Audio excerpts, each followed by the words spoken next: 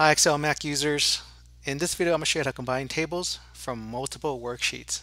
So let's say, for example, we get multiple worksheets from different departments. So let's say I have an Americas, I have product information from Americas for a calendar year, same thing for Europe, and the same thing from Asia.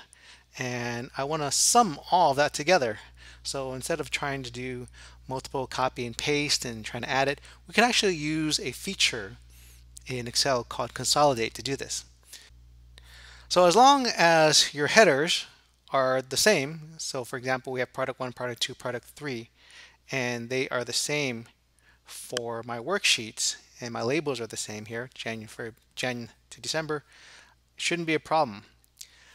What we need to do is go into Data and go into Consolidate. And here I can actually have different functions. I might have mentioned earlier about summing, but there are other options that we have. We can count, we can average, min-max, we can do the product, count numbers, and various statistical functions, standard deviation, variance.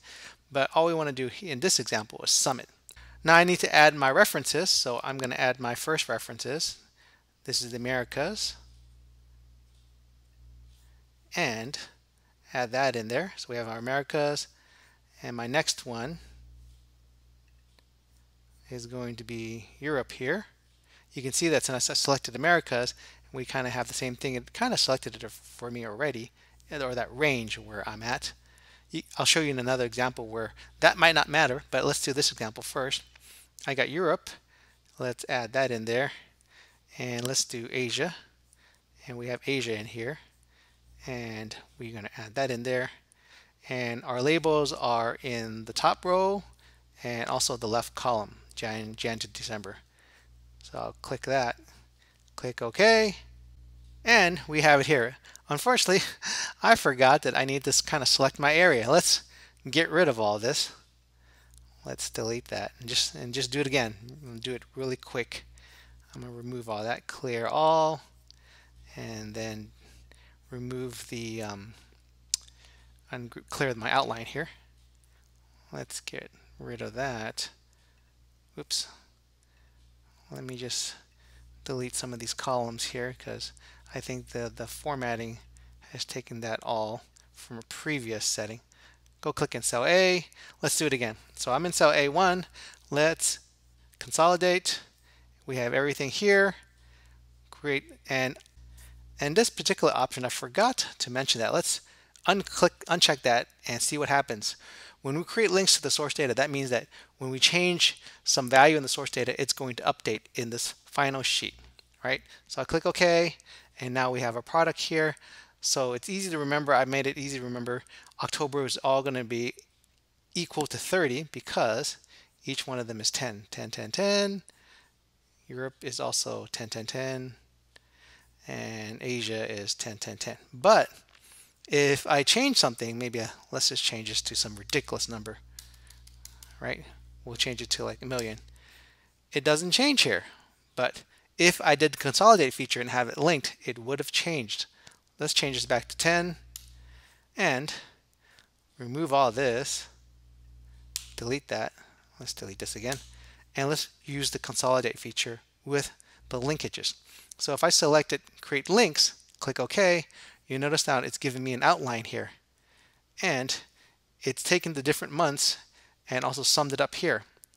Let's close that out or consolidate it and make it smaller. If, for example, I did October in Asia and made it 1,000,000, now you can see there's going to be a huge number here, and that's what the consolidate feature with that linkage does. So that's kind of a nice feature that it has there in case you had any updates you wanted to do. Now with the second example here, make sure I deleted it here. The second example here, we have the same thing. Americas has product 1, 2, and 3, but in Europe we only have products 1 and 2, and you can notice that it's also backwards. 2 comes first, product 1 comes later, and for Asia we have only one column for product. It doesn't matter. As long as your labels are the same, Excel is going to figure it out. So let's see if it works. So go to Data, Consolidate, and we are not, let's see, I think I did this earlier. Let's remove these so I can show you how if it really works, right? So we have our sum. Let's add our references. Our first one's going to be the Americas, right? And then we'll add that. The second one is going to be Europe, right? And then the third one will be Asia.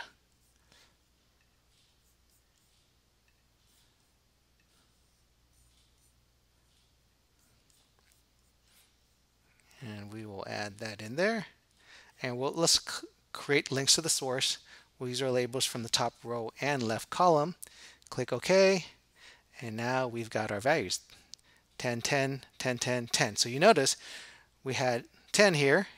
Europe had 1,000 and Asia had nothing. So that gives us our values here for October. 1,000 plus 10, 1,000 plus 10, and Asia had just the 10 for product. And Asia didn't have product 2 or 3 there, so we would only add up for product 3, we would only add up the one for Americas, right? Because Americas was the only one that had product 3. Europe didn't have it, and Asia didn't have it, right? One thing to note about the linkages is if we had a blank and we added something in here, let's say we added 1,000,000, it does not update on our final for product. It was product 1, right? Didn't update. And the reason why is because it was blank. So if we had that as 0 instead and then updated it, let's remove all this. Right click, delete, and then let's unclear our outline, and we do it over again. If we did our consolidate feature, and I think it will just take from there, click OK, and now we have October for product 1, Asia. It's 0, but let's make that 1,000,000. Press enter.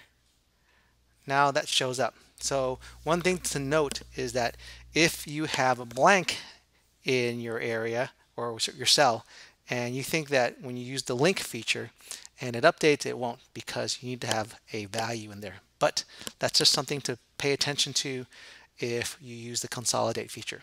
So there's our 2 examples of using the consolidate feature to combine tables from multiple worksheets. I hope that helps.